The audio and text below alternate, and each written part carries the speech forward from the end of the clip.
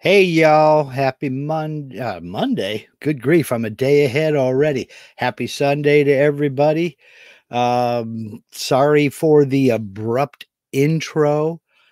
It's just a little inside baseball here. I have started using StreamYard rather than going with the OBS software. I find that the OBS software was causing more problems than it was fixing. So I switched over to StreamYard. My partner Eloy Escajedo and I use it every week for our Trampled Underfoot podcast, and I have resisted using it for a couple of reasons. There are things I can do here in StreamYard that I can't do in OBS, but there are a few things in OBS that I can't do in StreamYard. So it was kind of a balancing act. Probably the number one thing that bugs me is the fact that StreamYard has not yet come up with a black screen. It's all bright white, so you can see the reflection of everything in my glasses when I look up. So I have to kind of constantly do that library and look over the top of my glasses thing. And there is no pop out chat. So the chat is off to the side, so it looks like I'm not looking at the camera, but I have to do that to read your questions over here. So it's just getting used to the new setup and a bunch of different issues. So be that as it may, howdy. I do plan on putting in a little video introduction at the beginning, more of a voiceover, no music. I'm not a theme music kind of guy.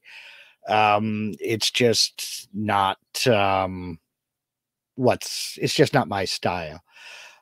Before I get into questions, I will show this question. Roger wants to know, is this live event about stack text? Yes, it is. It's answering questions folks had on the video I released earlier this morning.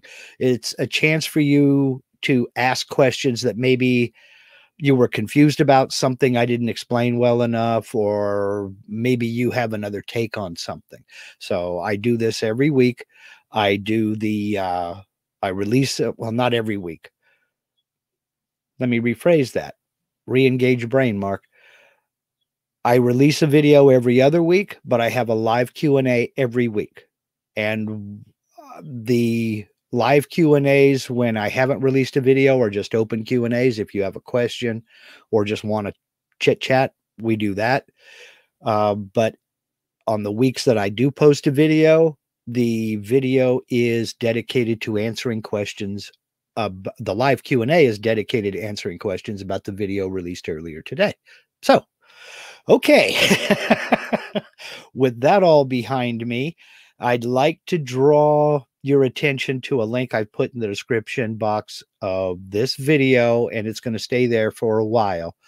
Those of you who follow me on Facebook and those of you who are part of the Gatton CNC group or who are friends with Dave Gatton, you know that about mid-April, April 16th, as a matter of fact, he suffered a massive heart attack and was rushed to 2 different hospitals and basically had a quadruple bypass. He is home now. He is improving. He's getting better, but he could use our help. Now, Dave is a good friend of mine. He got me into CNC. He is my Obi-Wan. He's the one who showed me that I can do this. And he has helped literally hundreds of people around the world, either with plans or CNC kits, for the last 6-7 years.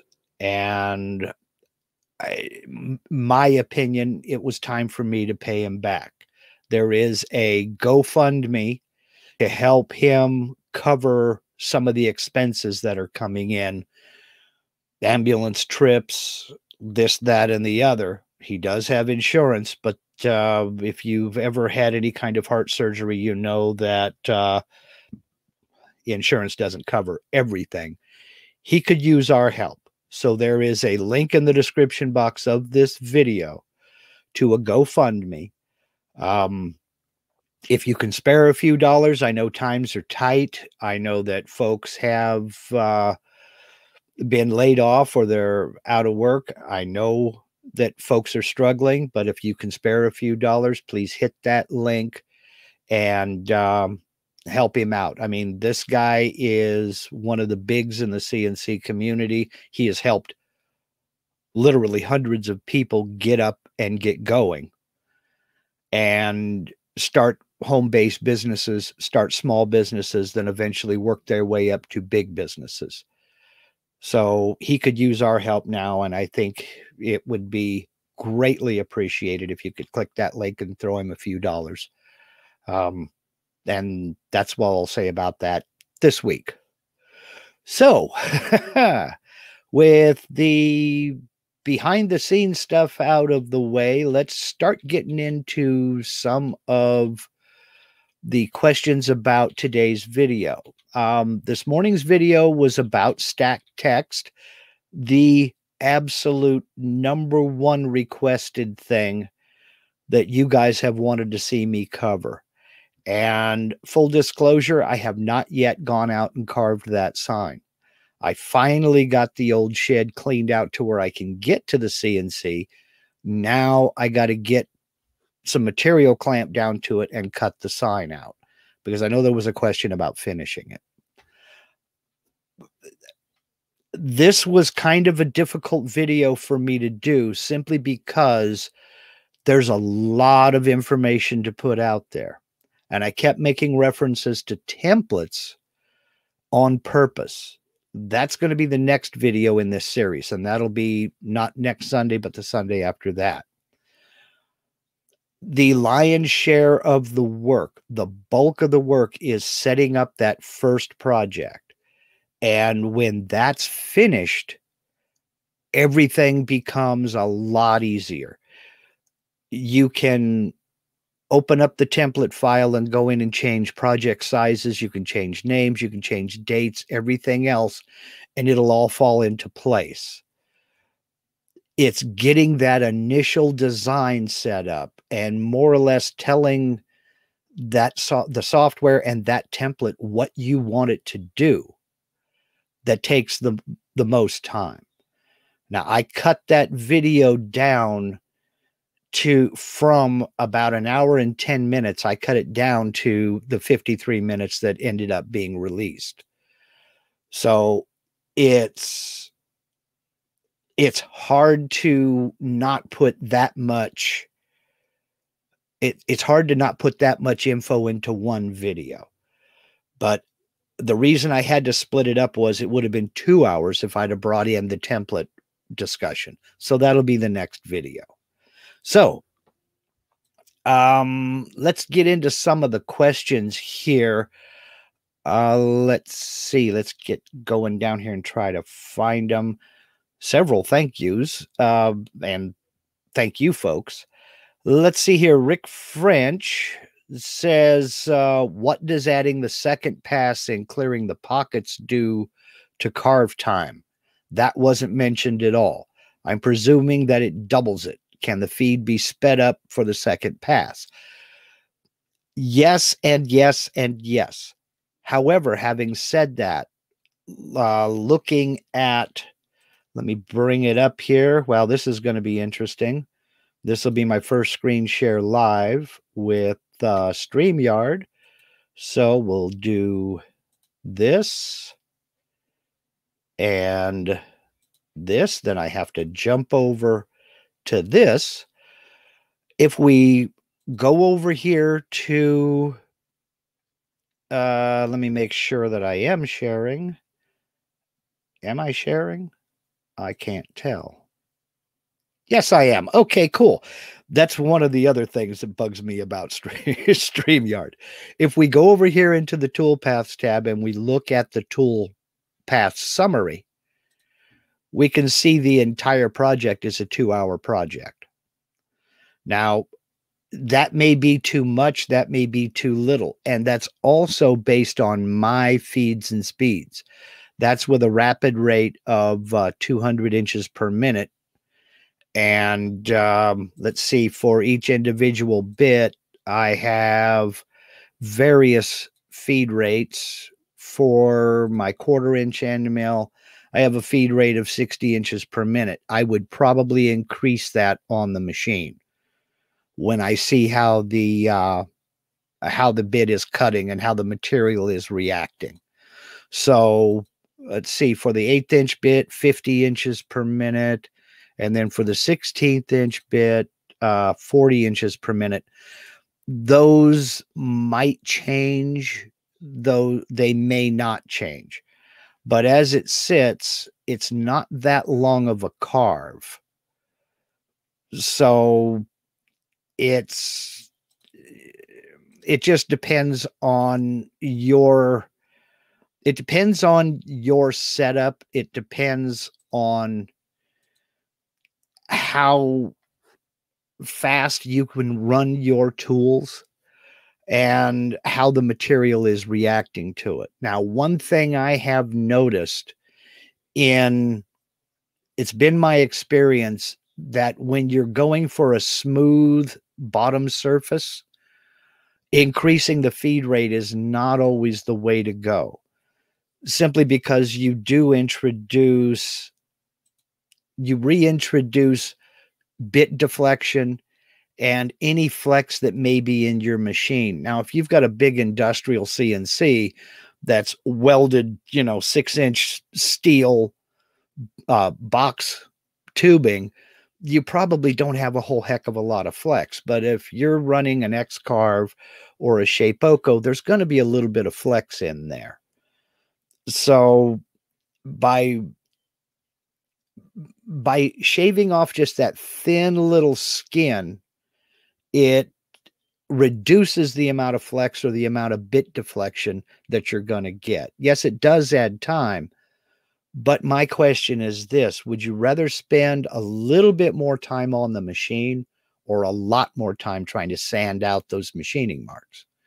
I mean, it's a trade-off, and the choice is yours. If you don't mind getting in there and sanding those machining marks out, then, be my guest. But personally, I'd rather let it sit on the machine a little bit longer than try to get in there and, use finger files or fingernail files or anything else to try to sand those machining marks out. So that's just my opinion. I could be wrong. KP, thank you very much for the super chat. I really, really do appreciate it. I really appreciate it. And yeah, Russell has an excellent point here. Time saved rushing the cutter is spent later cleaning up and sanding. I agree with that sentiment 100%. I really, really agree with that big time. When we tend to think of it in terms of machine time, I would much rather let the machine do the work than do it myself. So, just me. Kent Turner said, I would like to see your technique on painting stacked signs. I don't really have a technique, but I will show you how I do it. It's not really very different from any other technique. The only thing is, what you can do if you have the time to leave it on the machine is run your top text toolpath, then paint the next surface, then run the bottom text toolpath. That will, it's kind of a trade-off. It may save a little bit of time and it may eliminate a bunch of extra cleanup, but the choice is yours. I will be getting into carving and painting it after I'm done with it. So we'll see what happens.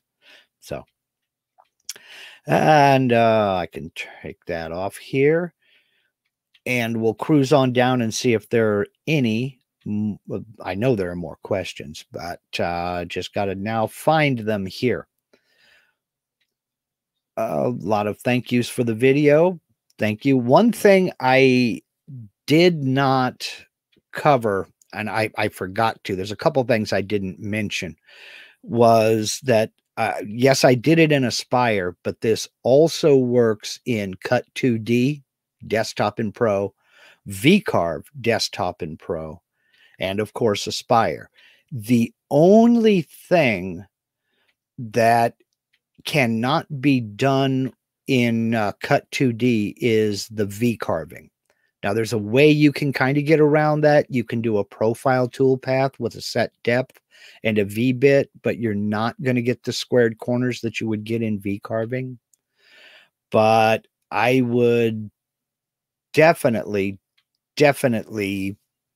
look into upgrading to VCarve Pro if VCarve Desktop, either one. If V carving is one of the things that you're thinking about doing, it's very, very worth it. Very well worth it. There are a lot of things in VCarve that just aren't included with Cut2D. Now, Cut2D has its place, but you know, what can you say? it's kind of a balancing act there too, with income versus expense. And I personally believe that tools and software is never an expense. It's an investment. So Jack Matson, thank you very much for the super chat. I really, really appreciate it.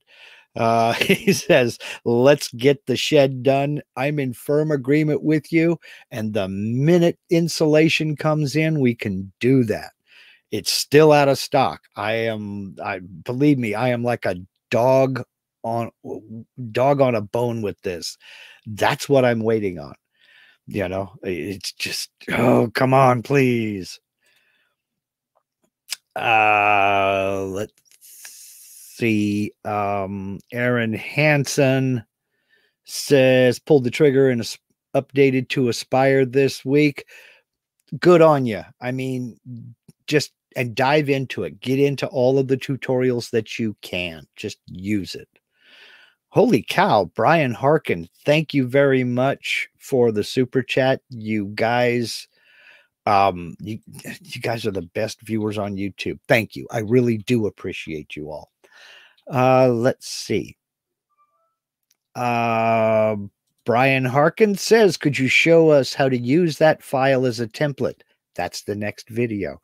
I tried to make this video informative, yet as short as possible.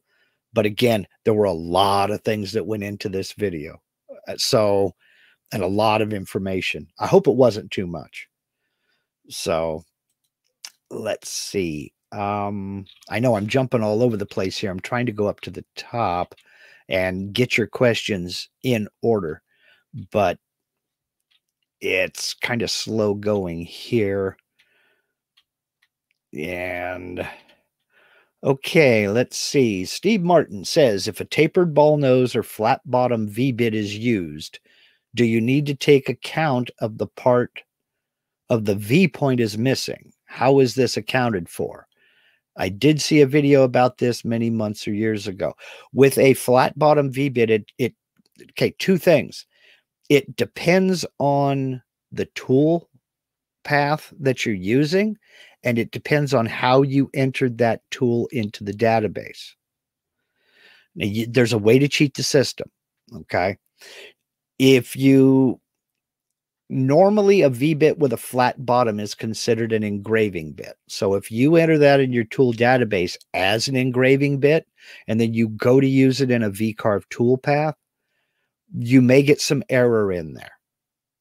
But if you, let's say you have a 60-degree V-bit, engraving bit with a flat bottom, if you put that in the in your router or spindle, but in the software you said it's a standard V-bit with a point, the software doesn't know the difference. The software doesn't control what you put in the spindle outside on the CNC machine.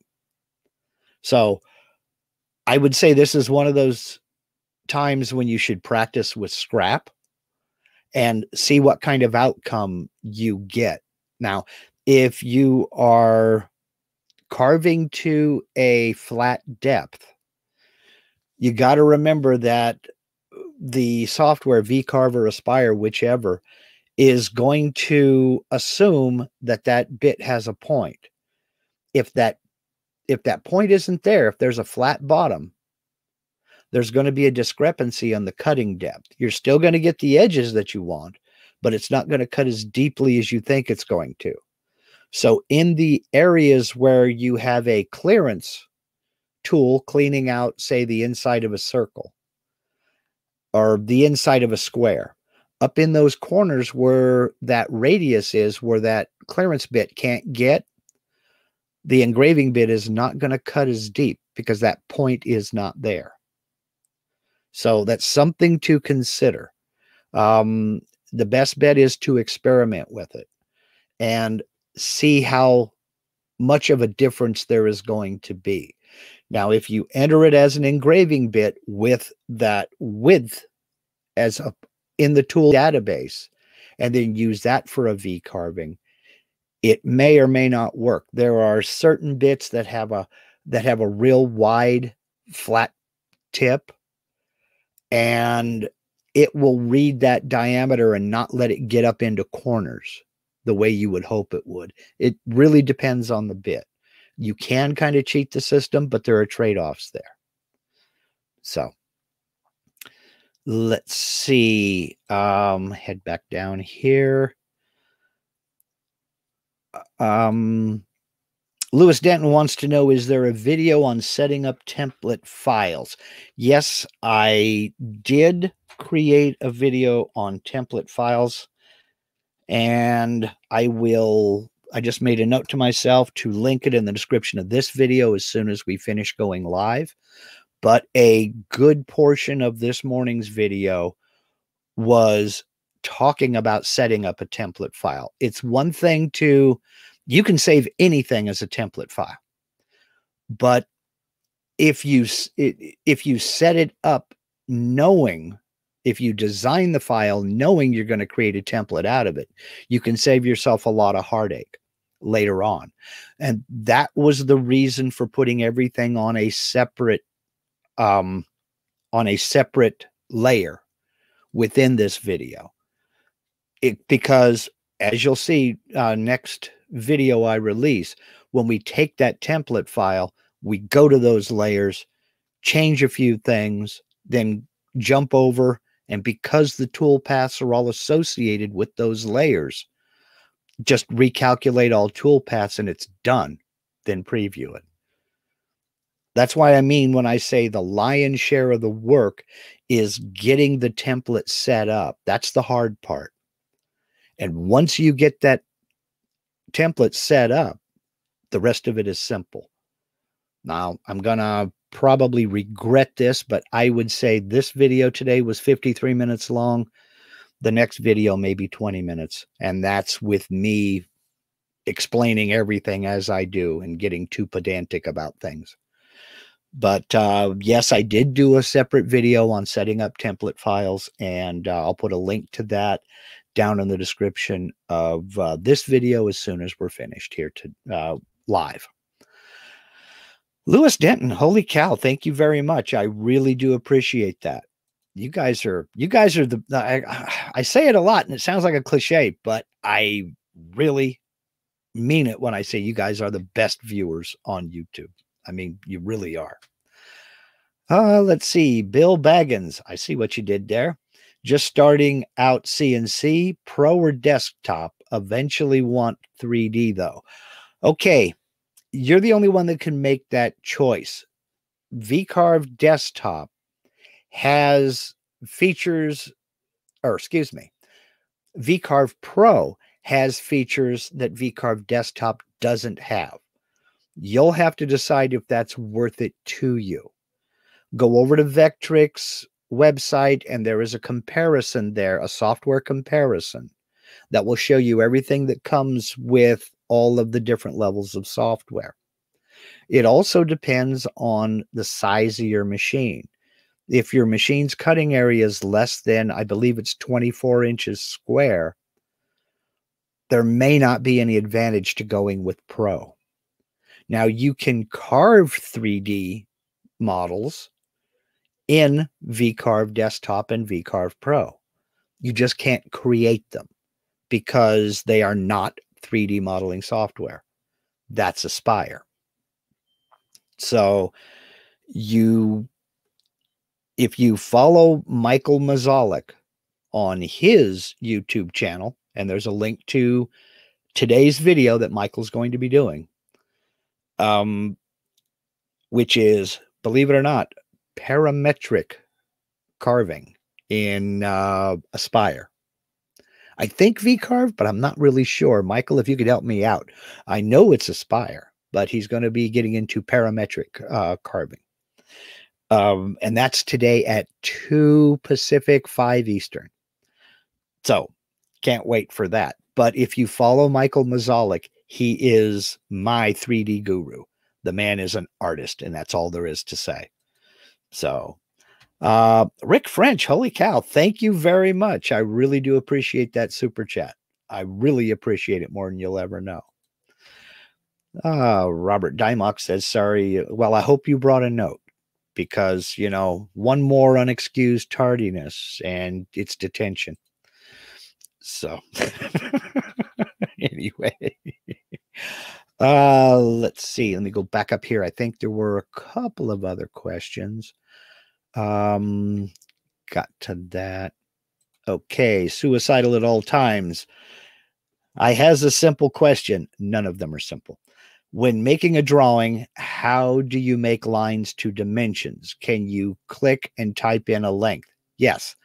And let's see, I did a video on that. I will have to remember the title on drawing vectors to a specific size. I'll have to look for it because I don't remember which one it was. I believe it was vector creation, but I'm not sure. But yes, you can type in an angle, a length, all that other good stuff, and have it come up to that specific length. But I'll figure out which video it is, and I'll put a link to it in the description of this video. Give me about 10 minutes after we're finished live here. Okay. But yes, very excellent question. Let's see here now. And we're going down here to, okay, Larry Randolph, what bits would you recommend for this project? That's a toughie. In this project, in the video this morning, I used a 1/4 inch end mill for main clearance, then an 1/8 inch end mill as a kind of a medium clearance tool that would get in and clear out some of the smaller areas faster than the 1/16 inch bit. And then I used a 1/16 inch bit as a final profile, just basically around the inside and the outside of the text. Now, I could, as I showed in there, there are a few areas where even that little 1/16 inch bit didn't get in there and carve everything out. But you got to remember, we're dealing with round bits. I could go in and add another smaller bit, but that's going to add more machine time. And for something that's going to hang up above eye level on above our doorway, I think she wants to put it to our bedroom. And that's, well, anyway, it's not going to be seen. So I'll just paint it the same color as the background. I mean, now if it's going to be something that's, you know, going to be close at hand that you're really looking into, like the top of a jewelry box or something like that, then you might get in and use some smaller bits. But that's the great thing about the new pocket tool paths, the way Vectric has redone them, is that you can get in and use as many tools as you want. And I haven't found a limit yet. I don't know if there is, but I haven't found a limit to the number of tools that you can put in there yet. I guess it just depends on how persnickety, for lack of a better word, that that you want to get, you know.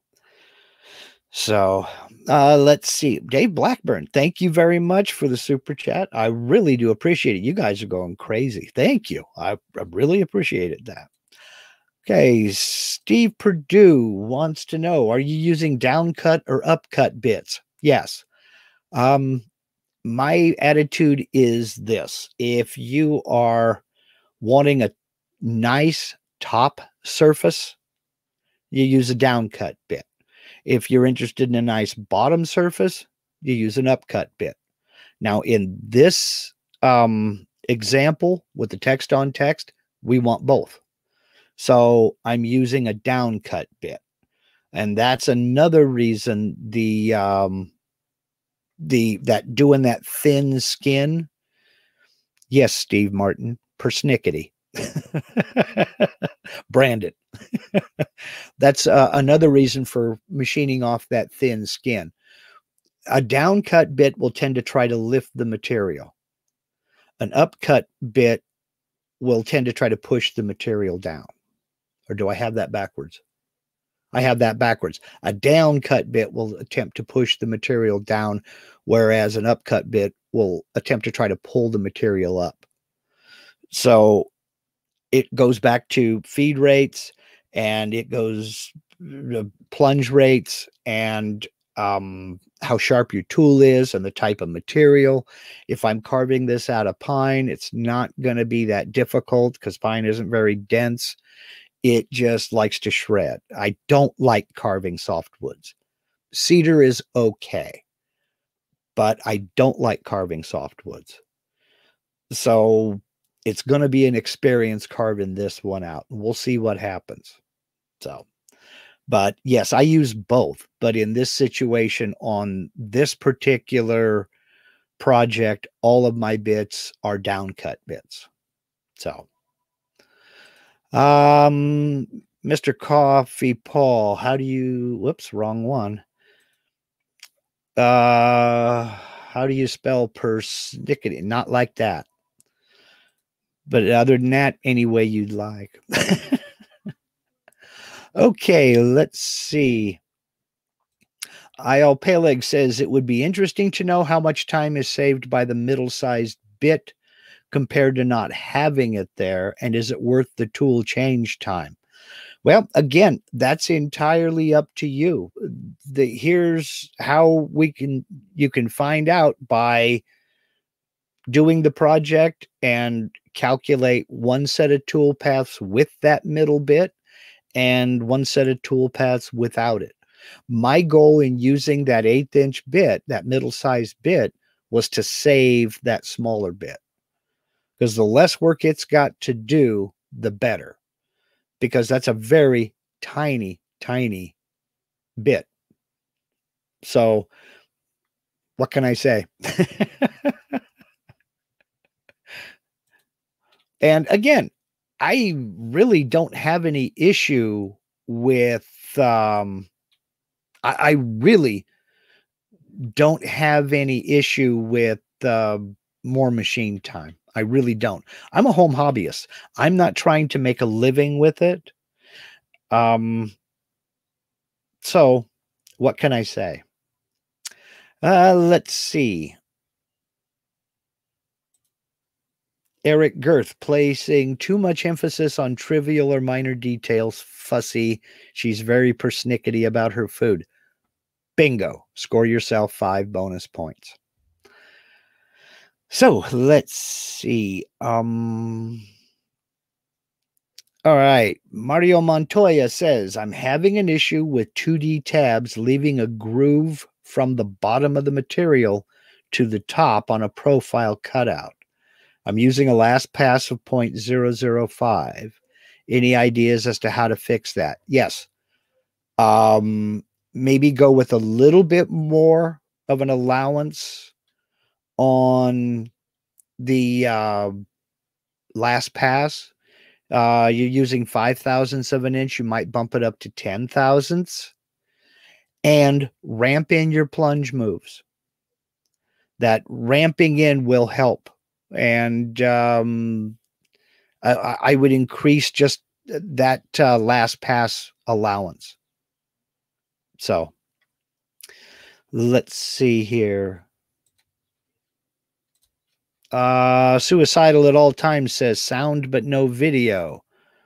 Oh, really? Well, I've got sound and video over here. I've got the, you might refresh your browser. So, all right, let's see.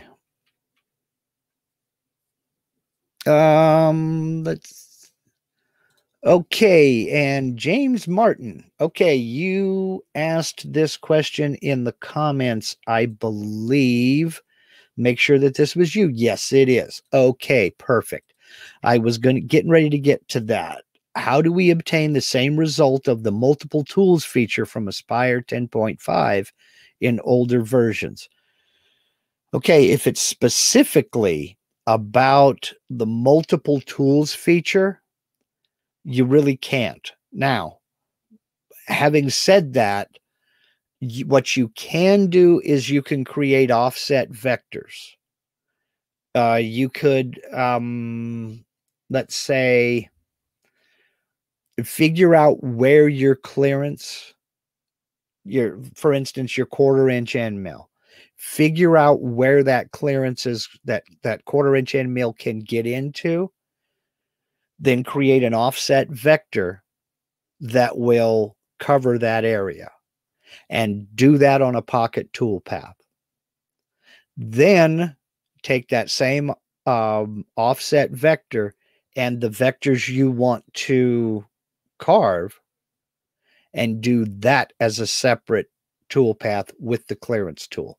So you would use your largest tool on the outside, using your outside border and that offset vector outwards to cover all the clearance outside. Then use that offset vector and your text vectors. Use your middle bit as your large area clearance tool and your small bit as your final tool. Does that make sense? You know, I might be able to tack that on to the template file. No, I won't do it on the template file video. I'll put that on another separate video. I just made a note of myself to do something like that. However, let me throw this at you. Why wouldn't you update to the newest version of Aspire? I mean, yeah, I know there's an expense there, but believe me when I say, again, it's an investment, not a it's an investment. It's not an expense. I would upgrade. I really would upgrade. So let's see here. And the expense of upgrading from the older version to the newer version, you are missing out on so much. You really are. There's a bunch of new tool paths in there, that tool paths and drawing tools and everything else. So let's see here. Let me see, how long have I been on? Not quite 40 minutes. Let's see. Okay, here, Michael Holhut. I'm joining late after watching your last video. Okay, now that's an excused tardiness. So you're covered, no detention. Did you already discuss where you re-zero between tool changes in this project? I don't generally talk about re-zeroing in the software portion. I will talk about it when I go outside and cut on the machine. But the thing about, and this is a mistake I see a lot of people making, and I'm going to do a video whenever I get the shed set up out there and get the machine moved. I'm going to do a video specifically on this subject. After you have set your X and Y 0, you do not change it until the project is finished and off the machine. There is no reason to change the XY 0 unless you have a power failure or a machine problem or a computer issue or some controller issue or something like that. The only 0 you reset after you change tools is the Z0. And that's because the tool length is undoubtedly different. So you do not change your XY 0 when you do a tool change. You only change the Z0. So that's the only thing I reset. Okay, let's see. Excuse me. Let's see. Holy cow. Tide's rolling. Thank you very much. Let's see. I'm new to CNC and just got the Bulkman 3D 1010. I have no idea what that is. I ordered the UC 300 USB for Mach 3. Okay. Is this legacy equipment or fine for a beginner? You know what? I really have no idea. I really have no idea. I'm not familiar with the UC 300. And I'm certainly not familiar with the Bulkman 3D 1010. My advice would be, I don't even know who makes that. Who makes the Bulkman 3D 1010? I really have no idea. I would try to get a hold of them. Having said that, is this legacy equipment or fine for a beginner? You already have it. So now is the time to learn how to use it. Open Builds. Okay, I would go over to Open Builds. I know they have a support forum.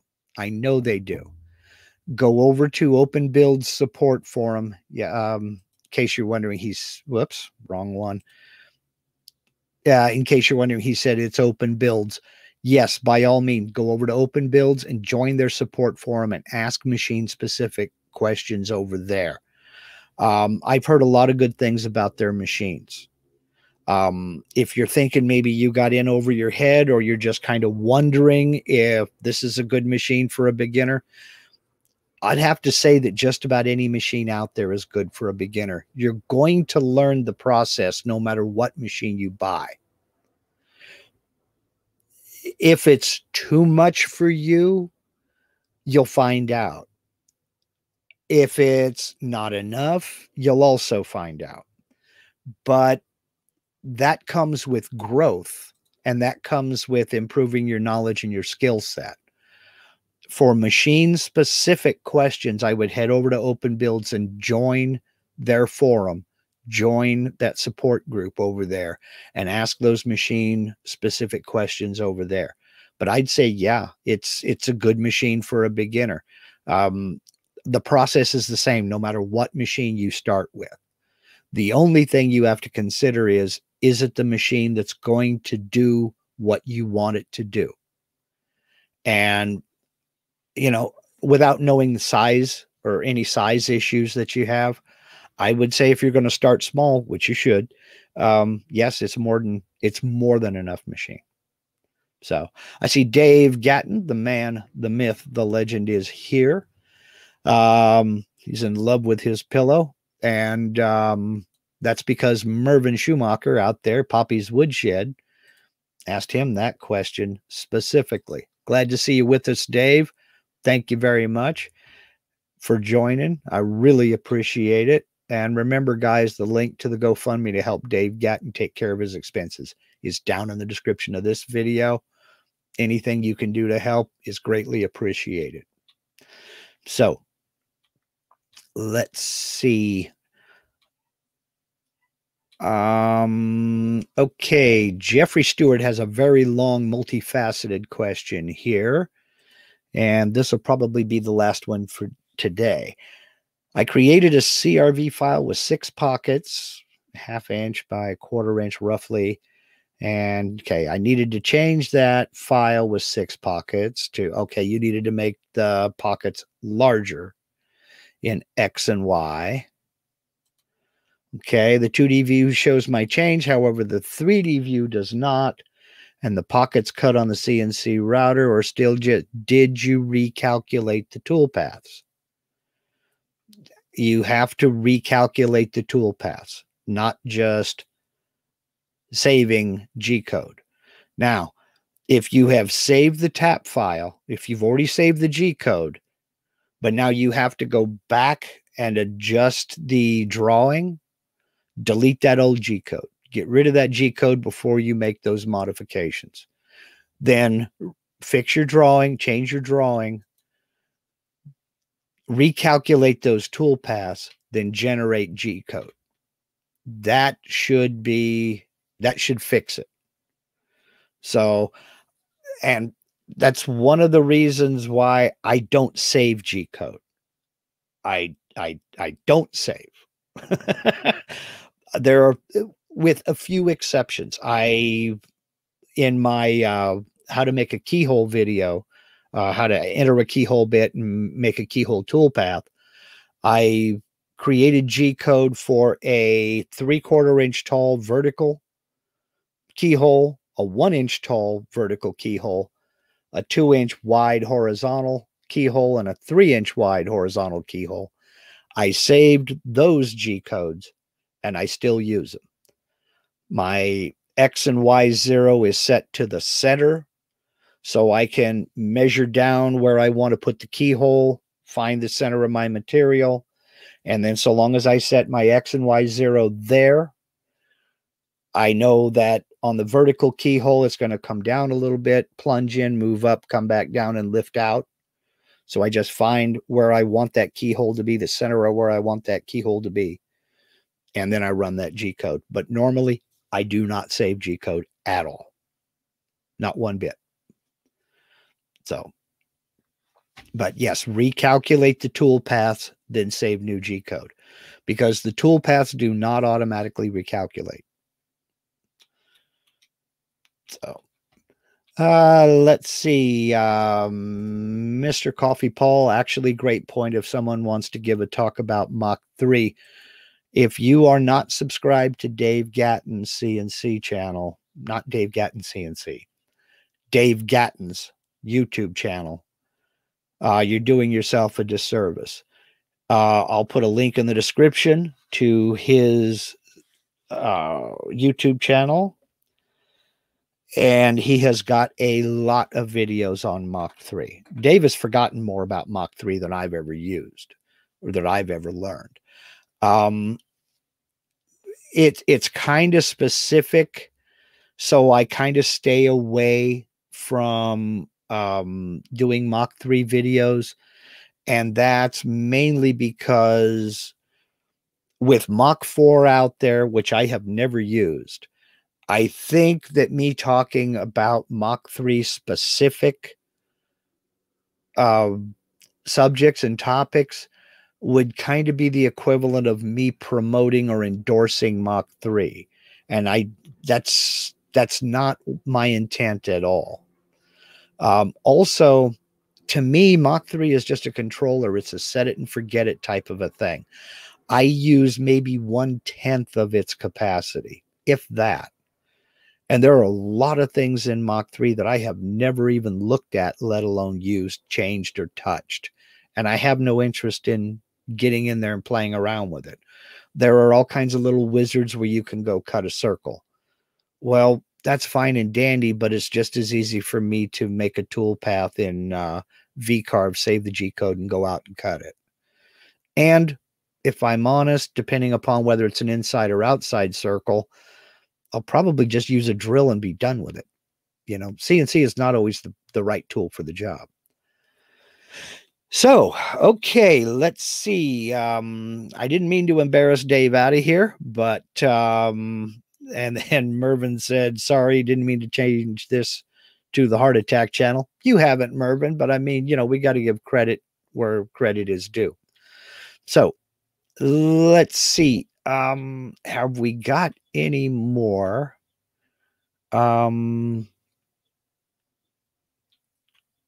Questions? It doesn't look like it. So here is, yep, I think that's about it. Okay. The next video, not next week, but the week after next, is going to be taking this template file that we created in the video I released this morning. And I'm going to go open up the template. I'm going to change names. I'm going to change dates. I'm going to change fonts. I may change sizes. I don't know. Probably not. But we'll get into all that and then show you how easy it is to recalculate these tool paths and cut that file and be done with it. I won't actually go outside and cut it, but I'll show you recalculating the tool paths, then save the G code for it and be gone. So that's week after next. Next week will be open chat, open Q&A. So if you have any general CNC questions or Aspire, VCarve, Cut2D questions, that will be the place for it. In about a little over an hour from now, 2 p.m. Pacific, 5 p.m. Eastern, Michael Mazalik will be premiering his video on, let's see, what is it? Parametric designing with VCarve and Aspire. So it is both. So I hope to see everybody there. I will be there in the chat. And other than that, thank you very much to everyone for the super chats. Thank you very much to everyone who has hit those donation links down in the description of this video. Thank you very much to everyone who has hit those links and donated to the GoFundMe to help Dave Gatton recover from his quadruple bypass. Holy cow. Thank you sincerely from me to you. And so let's go do something cool for the next hour and then meet up over on Michael's video. All right. Thank you very much again to everybody, and y'all take care.